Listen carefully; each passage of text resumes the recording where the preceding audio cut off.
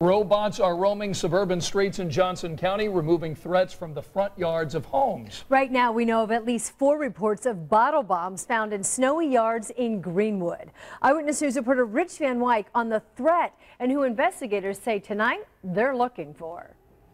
The bottles were tossed on people's front lawns. They could have gone off by themselves, or if someone had picked them up thinking they were trash. The bomb, looking as harmless as a discarded water bottle, was there in the snow, next to the driveway. They're laying right about there. But something didn't seem right to Steve Hirschberger's wife. I'm glad I didn't go pick it up. The Johnson County Sheriff's Department bomb squad wouldn't touch it either.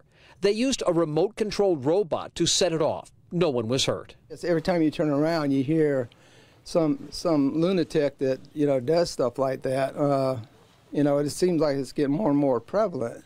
As police were preparing to leave, they found 3 more identical bombs in 2 other yards. So the ones that we found looked like they were more or less just thrown in to see what would happen. It didn't look like anybody was targeted as far as doing damage to their property or to the people.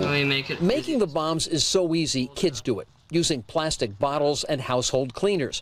The explosion sprays skin-burning chemicals with a force great enough to destroy a metal mailbox. I think it's pretty frightening myself. Residents saw 2 young men, possibly teenagers, about midnight, standing on a street corner of the Center Grove neighborhood. One of them had a backpack. The lead detective is looking for them. They might have a couple leads on which way to look. Neighbors are looking out as well.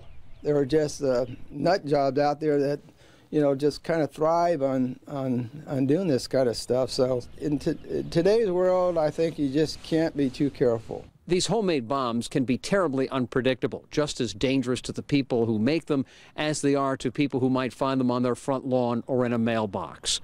Rich Van Wyk, Channel 13, Eyewitness News.